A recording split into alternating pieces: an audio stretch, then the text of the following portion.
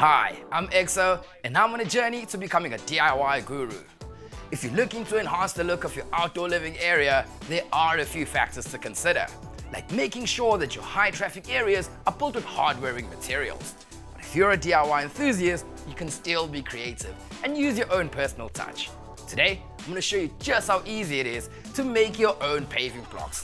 This is a simple DIY. To make the molds, you need a sheet of plywood with an 18mm thickness, a jigsaw, a drill driver with the applicable bit, a pack of 3.5 by 30mm screws, silicone and caulking gun, a set square, pencil, a ruler and some sandpaper. So first off, I've taken a half sheet of plywood that I had lying around and pre-cut them into 300 by 300mm squares, as well as two strips that are 300mm long and 80mm high, and another two strips that are 340 by 80mm. This will give us a paving block that is 60mm high. And I've also given them a light sanding so we get a smooth finish on the pavers. So starting with the 300mm pieces, I'll use some 30mm screws to attach the sides to the base, making sure that the sides on the outside edge and not placed on top, and that the sanded side is facing inwards. Attach the 340mm pieces to the base and the edges of the 300mm pieces. So the box is done. Now I'm just going to run a thick bead of silicone around the inside bottom of the mold. This will give us a chamfered edge on the paver. Now leave the silicone to dry completely. Otherwise, the wet cement is just simply going to squash the silicone. Now I'm going to make two other molds the same way, instead of making one paver at a time. That's it. 3 molds done and the silicone is dried. Let's head outside and mix the cement. For the actual paving blocks, we will need some cement powder, river sand and water, as well as a wheelbarrow and a spade for mixing in, a packet of cement dye, and I've gone with red oxide, a trowel and a rubber mallet.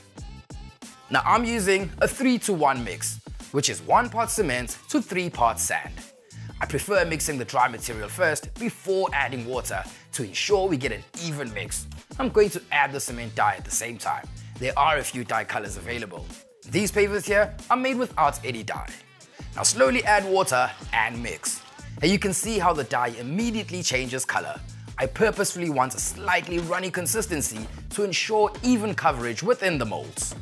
So the cement mix is ready. Time to get it into the mold. But a handy tip here is to paint the inside of the mold with some cooking oil. Makes it easier to get the pavers out once they've dried.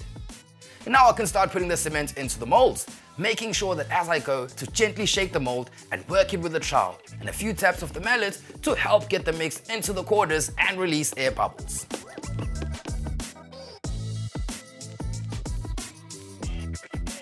Right, now let's take these, put them somewhere level, leave them to cure for at least 4 days, and we'll be back. So 4 days ago, I made these pavers and they feel firm, so it's time to get them out of the mold. Just gonna use a rubber mallet and give them a bit of a knock on each side. This helps the pavers to loosen from the frame, and then I can unscrew the sides. Now look at that, the pavers are done. And as you can see, the silicone we put on the inside has given us this nice rounded edge. So these are ready for the garden. However, I would suggest leaving them to cure for at least a week before walking on them. Now you can use the same molds to build more pavers, in which case all you need to do is give them a light sanding and apply another bead of silicone. A simple DIY, inexpensive and very easy to make. Now remember, everything I've used today is available at Builders, in-store or online at builders.co.za. And for more how-to videos like this, check out the blog on the website. Get to Builders, get it done.